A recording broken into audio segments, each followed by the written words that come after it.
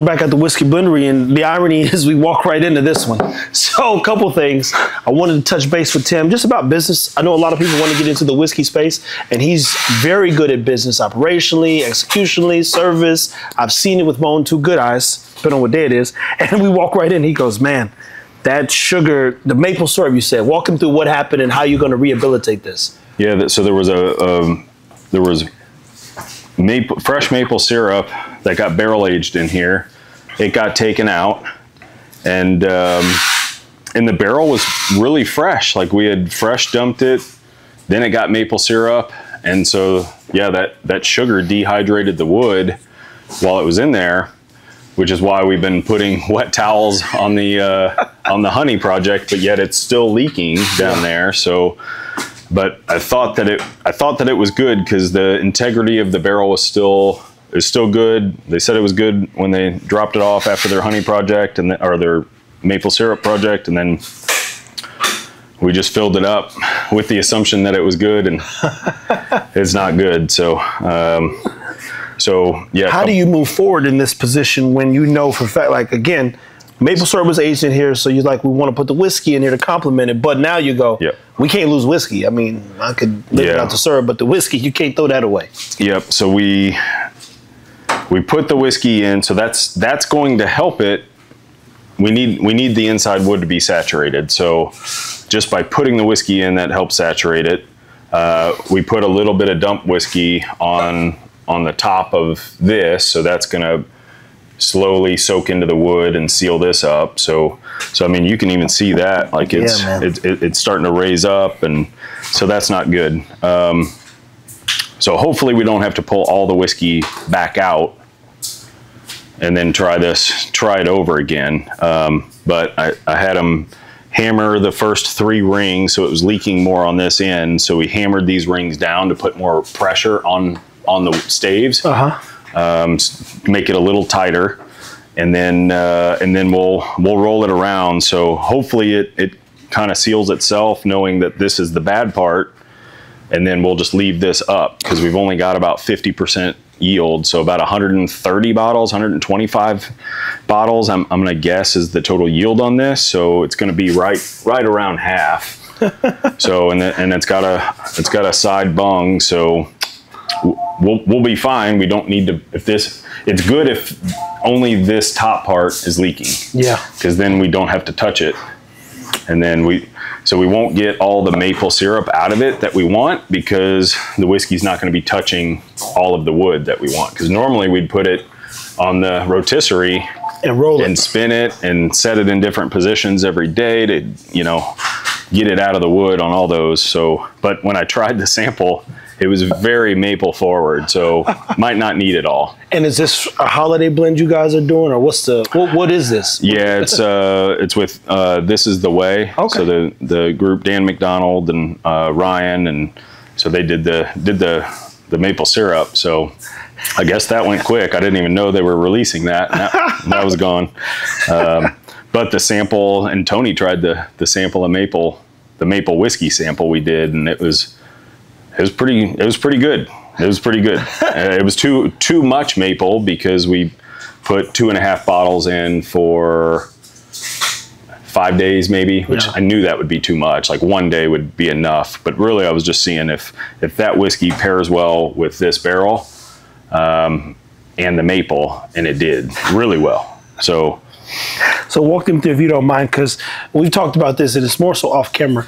A lot of people want to get into the whiskey space. How do you find success when doing this day in and day out? Because I'm sure there have been a few make it or break it moments, mentally probably more than anything, where you think, man, we've got to make it this month, or we got to move forward. Yeah, I think at this stage in the game, you gotta focus on transparency, service, and quality. If you don't have quality whiskey, then you need to compete at a price point, which it's hard to compete with the big guys on a price point because of their volume that they do. So, and their distribution that they already have. So yeah, you got to separate yourself with service and quality, and then you got to know something about the whiskey and buying barrels to get the quality. Otherwise, it's a coin flip when the stuff comes in. So that's why that's why we're starting to really hone in on specialty barrels and cherry picking certain barrels. So, and you might not even know this, but we went back to Kentucky and got some more Kentucky bourbon barrels. They're not here yet, but that's probably 2 weeks away, because the ones that we got they're so good. We knew they were good, but people are trying them and they're going nuts over them because they're once in a lifetime whiskey. So literally, yeah, really. And so, and nobody's had anything like the wild Kentucky strawberries that just got released. Like another one that sold out in a minute, which I hate that people, because we heard it probably 50 times in the last couple of days. Hey, I had it in my cart, and then couldn't, by the time I tried to check out, it was already gone.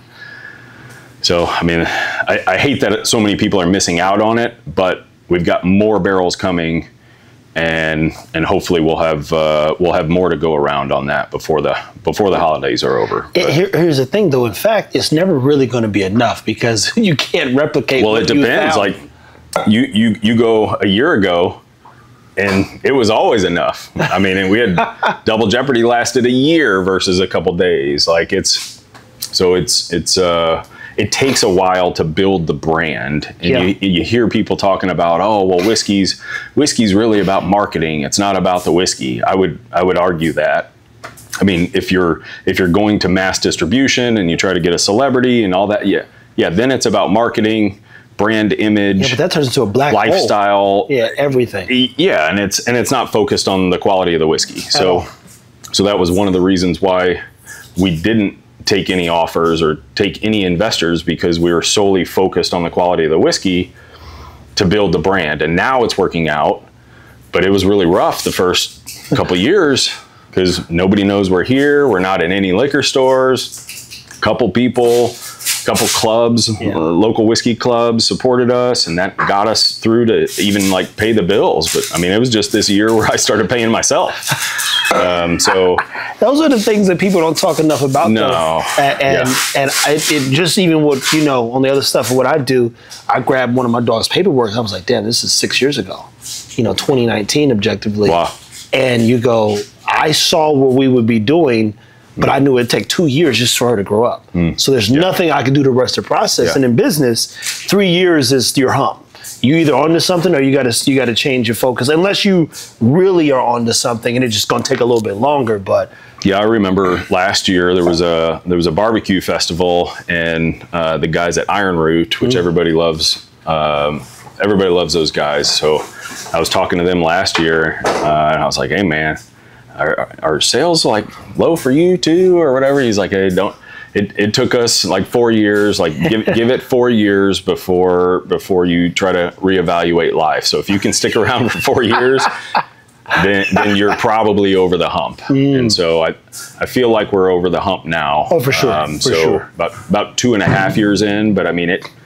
But we're also keeping our overhead very low.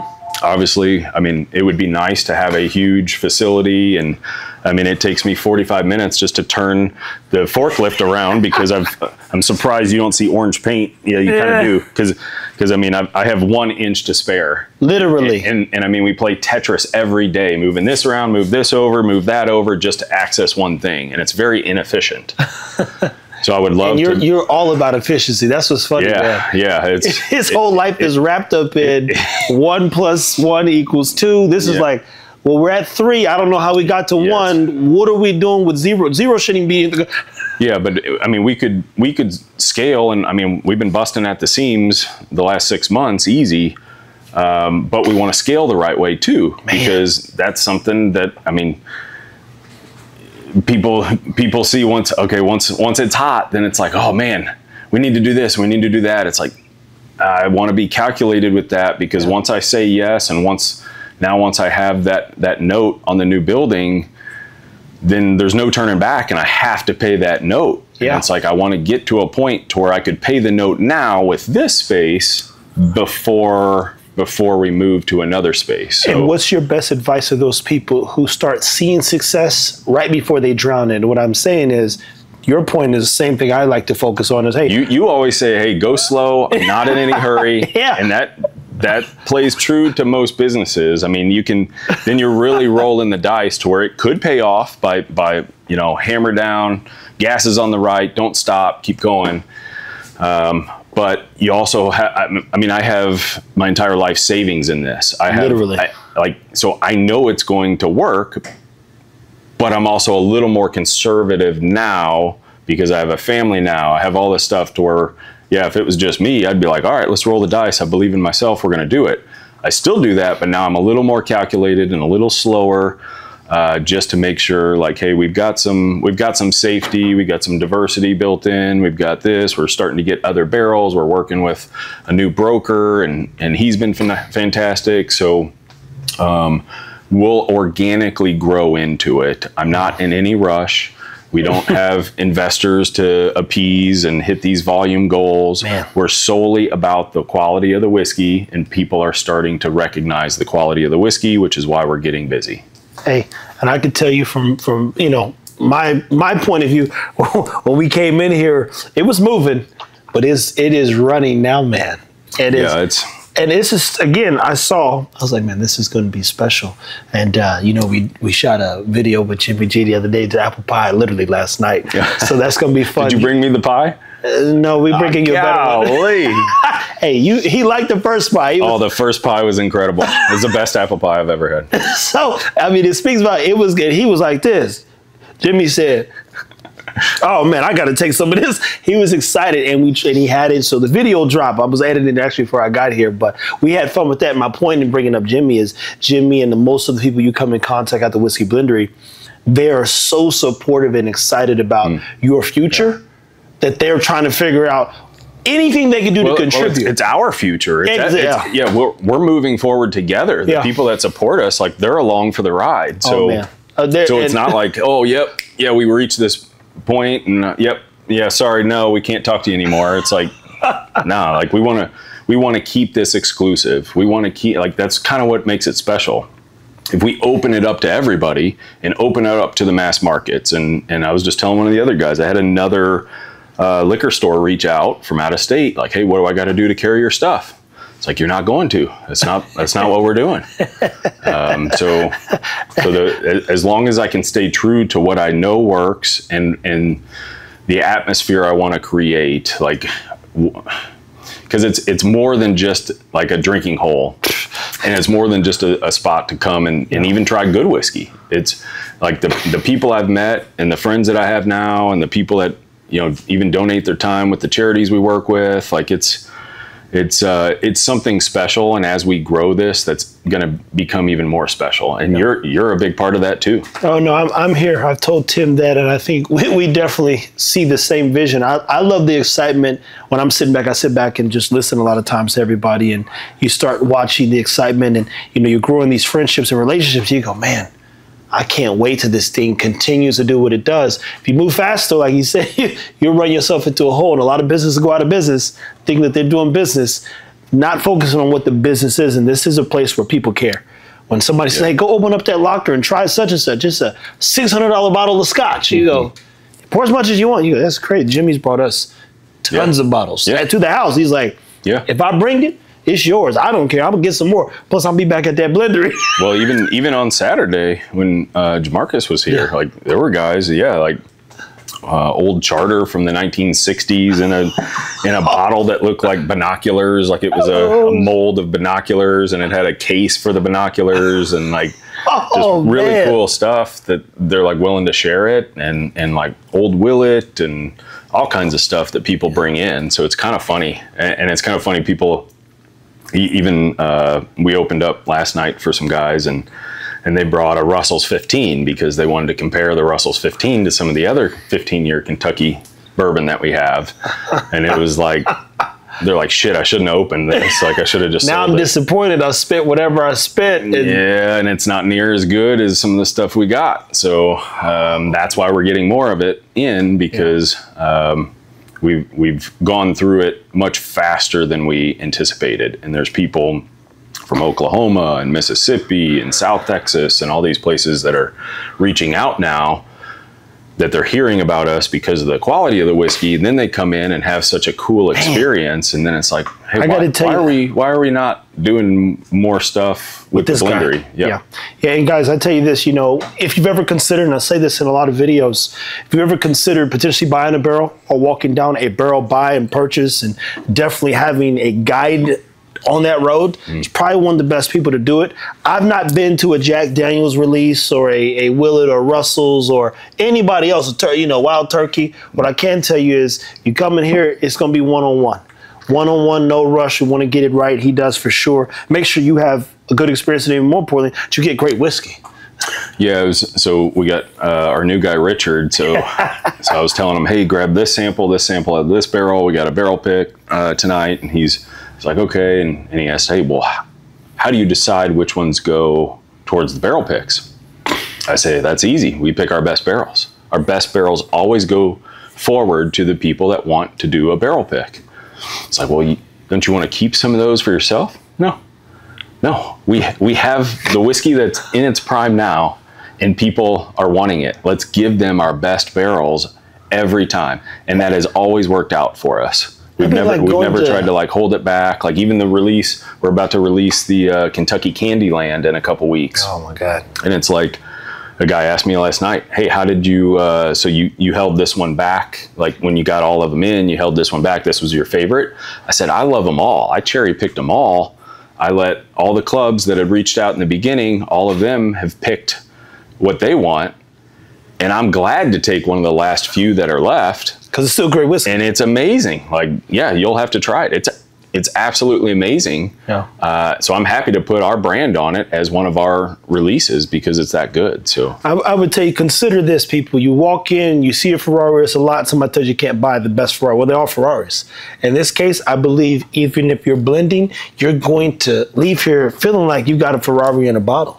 And that's the only thing that's sold here. The Rolls Royce, the best of the best whiskey. Yeah, even the younger stuff and the bake sale, that was a 7-year wheat whiskey that we proofed down. So like 95 proof, you know, it's lighter in color because we added a significant amount of water. But then even the guys tried it before their barrel pick of the 15-year Kentucky stuff. And most of them bought a bottle of it because they're like, man, this was so good. Yeah. It's so full of flavor and a very long finish. So to it be at a 95 proof and to taste like this and this full-bodied and robust and all these baking spices and all this stuff going on, and it's a wheat whiskey, it's like, how is that even possible? So it's like, man, and the price point at $65 on that one. So it's like, it's a no-brainer, as they say. Yeah. You gotta leave. You can only buy it here in general, so you gotta leave with it, guys. Another good day. Already a great start at the Whiskey Blendery Day. Love the fact that we walk right into. Other than this, well, this is basically some business stuff. Like every now and then, something's gonna go wrong, and you wouldn't be doing business if it all worked. Yeah. Okay. So it's not awful down there. So let me look. So hopefully, when I tilt it back, is there a ton of whiskey underneath there? No. Okay. All right. So that's good.